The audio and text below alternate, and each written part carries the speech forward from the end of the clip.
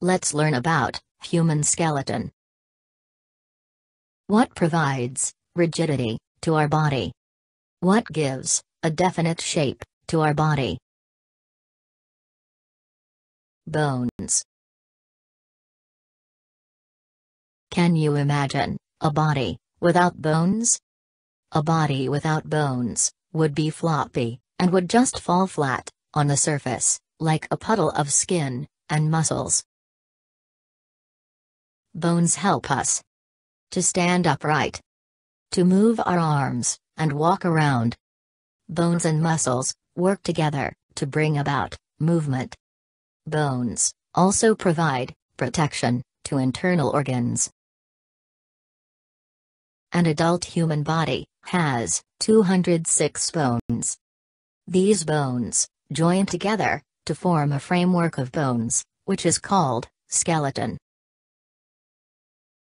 This is our skeleton.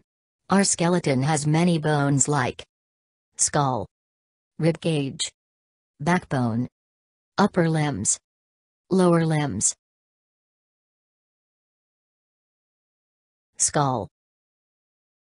Our skull has 22 bones. Skull protects our brain. Backbone. Our backbone has 33 small, butterfly-shaped bones that are known as vertebrae. Thus, our backbone is also known as vertebral column. Backbone protects our spinal cord. It also helps us to stay upright. Ribcage. Ribcage is made of curved bones, known as ribs. We have 12 pairs of ribs. One rib from each pair on each side of the chest, thus forming a cage-like structure. Each pair is connected to the backbone at the back and to the breastbone, or the sternum, in the front.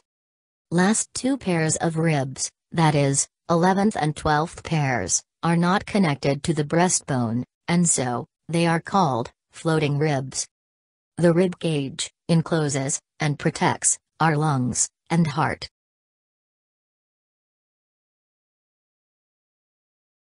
Bones of upper limbs.